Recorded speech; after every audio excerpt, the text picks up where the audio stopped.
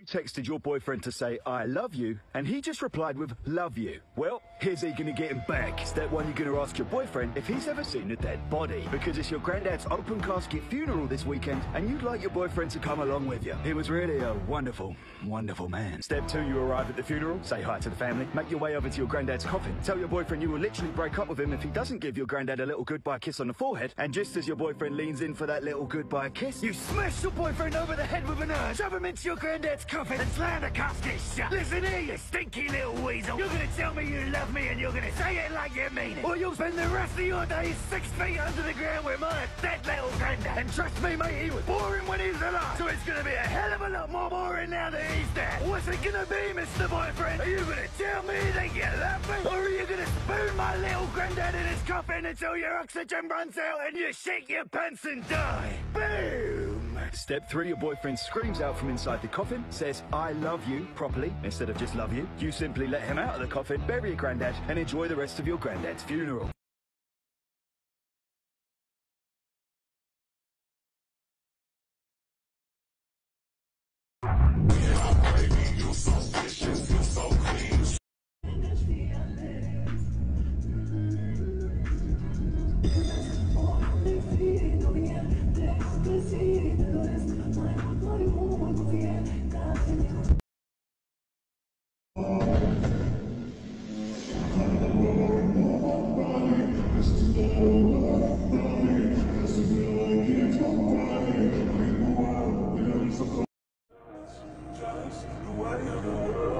That's just the way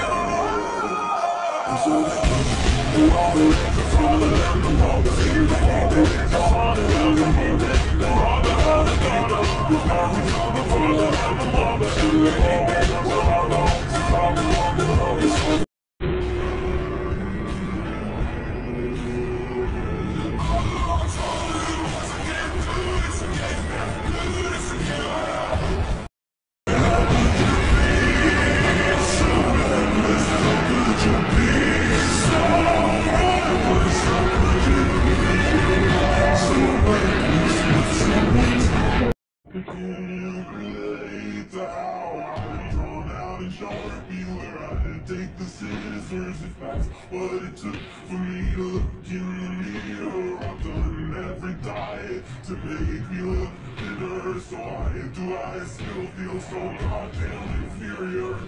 I'm being elated, I'm gonna have everything made. Bitches need money, why sell bullshit? Maserati penthouse, helicopter, fame. What you looking at, baby? It's a motherfucking legend in the making. For the rest of your life, I'll be there. I'll be stuck in your head like the roots of your hair.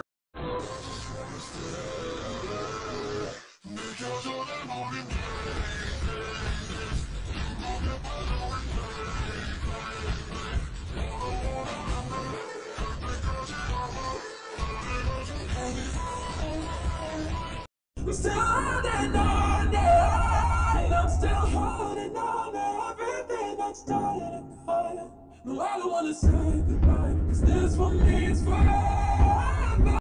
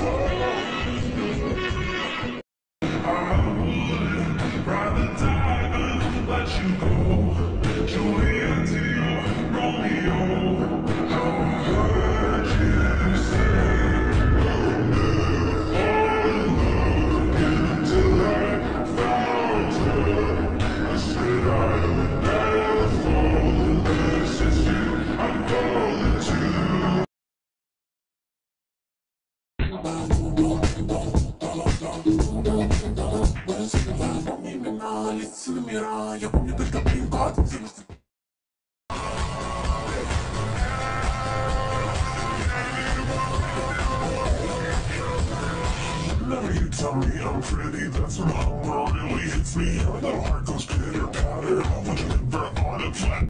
Pop culture wasn't ours, now ours and buckle drink me. I live for the applause, applause, applause. I live for the applause, no, I live for the applause.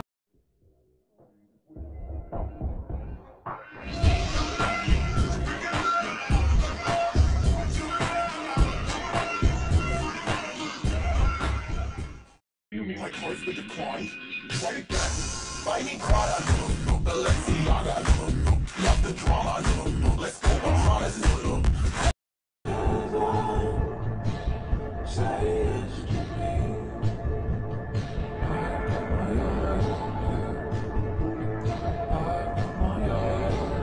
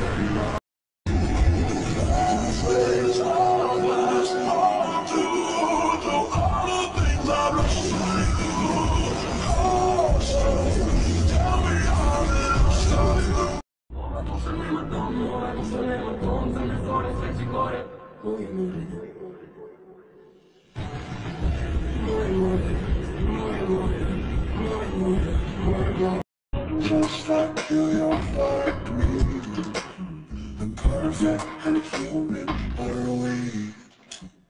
Show and tell. All the slave value fuckers can see. Show and tell. Hush words if you don't get it with me.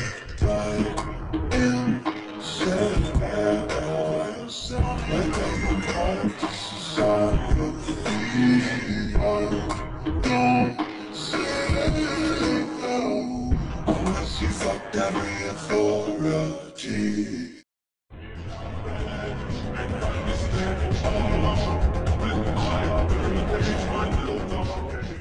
Can't help but see it's not jealousy, no. Never heard the truth, I've been having problems.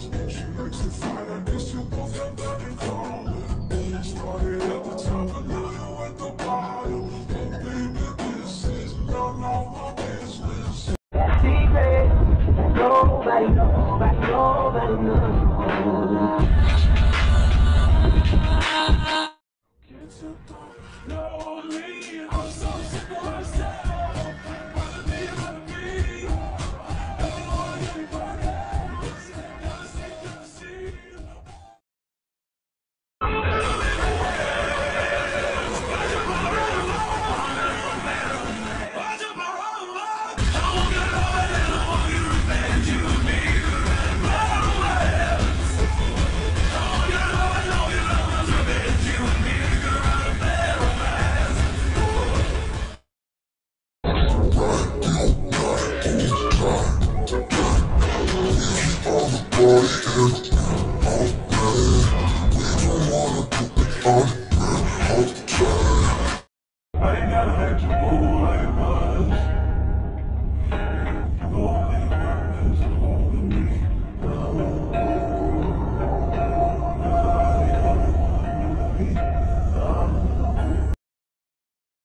Girlfriend keeps stealing all the covers at night. Well, here's how you're gonna get them back. Step 1, you're gonna take your girlfriend to the slaughterhouse, because you've just bought 2 sirloin steaks for dinner and you need to pick them up ASAP. Dinner's on me tonight, babe. Step 2, you arrive at the slaughterhouse, say hi to the butcher, ask to have a look around back, and accidentally lock yourself and your girlfriend inside the giant meat freezer. You then open your backpack, pull out a big double duvet bed cover, and tell your girlfriend it looks like you have no choice but to try and survive the night, okay? Step 3, you and your girlfriend snuggle up in the duvet bed covers, and just as she drifts off off into a peaceful slumber, you spin yourself 360 like a fork in a bowl of spaghetti and tear the covers from your girlfriend so she freezes in the dark of night. Your girlfriend begs you to return the covers. Do you see how it feels now, girlfriend? Do you see how it feels to be left frozen in the dark of night? This is how it feels. Boom! And then your girlfriend simply promises to never steal the covers again. You two shake hands, wait for the butcher to come and free you from the giant meat freezer, and go home with a smile on your face.